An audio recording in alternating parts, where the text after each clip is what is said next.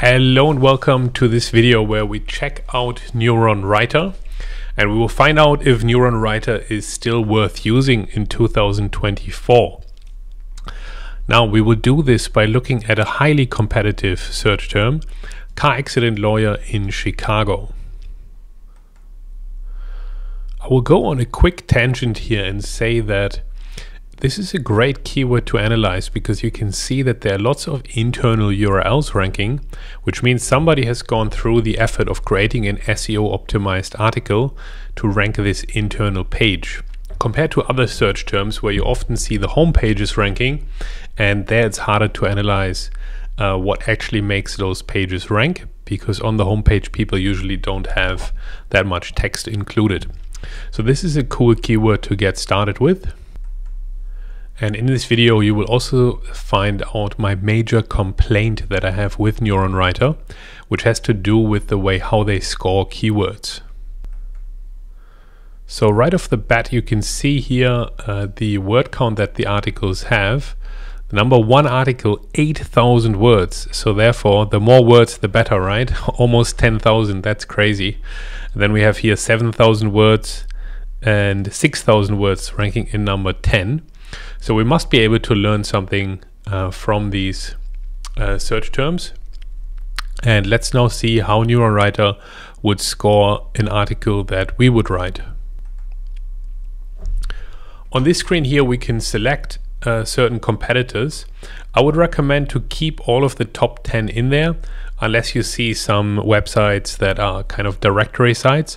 But apart from that, keep all of the top 10, even pages that have a low score, because those pages may still rank for a reason and you might want them in there regardless, to see why they are ranking and to compare their NLP to yours.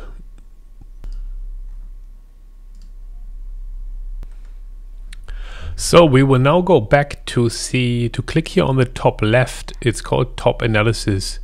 I'm a little bit off screen here. But what it shows us is again the list of 100 articles. And let me highlight this so we can see the numbers a bit clearer. I would choose now a low ranking article and we will improve that together.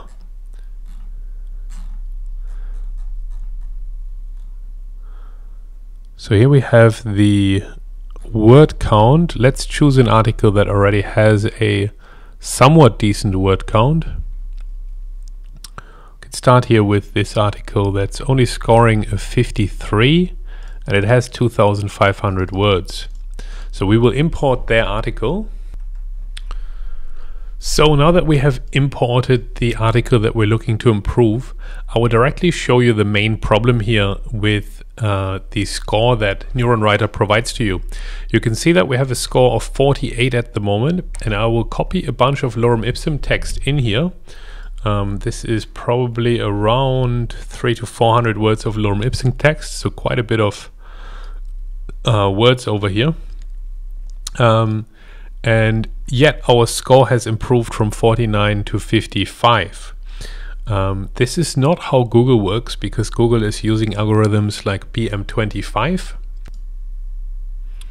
And BM25 compares the number of occurrences of your keyword, so the frequency, how often has your keyword been mentioned, compared to the total length of the text. And the problem here is that if you have a longer document, but you only added the keyword once, and all of this rest here is lorem ipsum text, Google would heavily mark you down, whereas Neuronwriter gives you more points essentially. So there's no incentive for your copywriters, if they use Neuronwriter, to keep the article short and concise, because they can just keep piling on oftentimes repetitive stuff inside of your article, and you will be heavily downmarked for that. So it's really important to note that this is a big lack and problem in Neuronwriter, that you can essentially have 1,000 words of lorem ipsum and you mention the keyword once and then you have a good score in Neuronwriter, and that's not at all how Google works. However, there are a few good things about Neuronwriter still.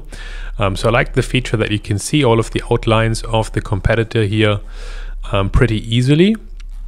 You need to pay specific attention to all of the questions that are being asked, because Google will try to compute a relevance score of those questions compared to the original query, and then try to find out whether you are answering that user's search intent in a concise way. And the pages that answer more users' questions tend to do better on average, hence why you see some of these pages here having 8,000 words.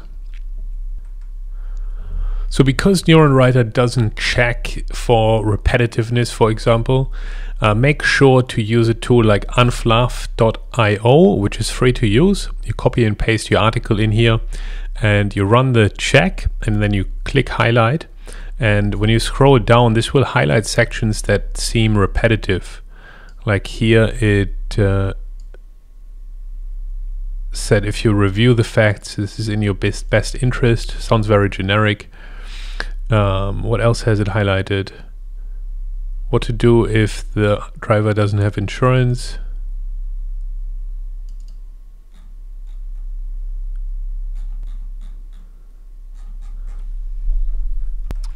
And here it's highlighted quite a few other things that would seem repetitive also to users.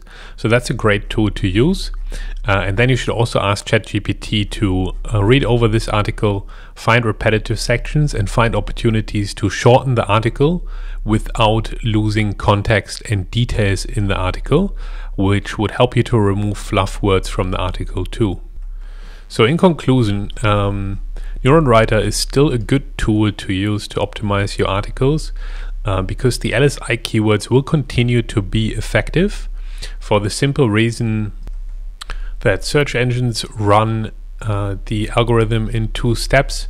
Firstly, they run cheaper algorithms like BM25 to check the frequency of keywords, and including the frequency of LSI keywords, because those LSI keywords build the inverse index, which maps the query to the document. And therefore, if you have that potential query, such as car accident attorney instead of lawyer, you're now mapping that car accident attorney query to your page. So it gives you additional opportunities to rank. And think of these more as additional opportunities to rank and to meet the search demand of a user who happen to use the word attorney. Don't try to just spam these LSI keywords just because of it. Just use them intentionally in those sections where it might make sense.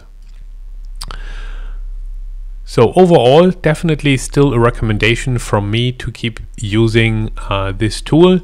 Just be aware of the limitations and try to keep your writing concise, because the length of your writing absolutely matters, both to users and to search engines, whereas this tool is not helping you at all to check that. I hope this video was helpful, and I will see you in the next one. Thank you.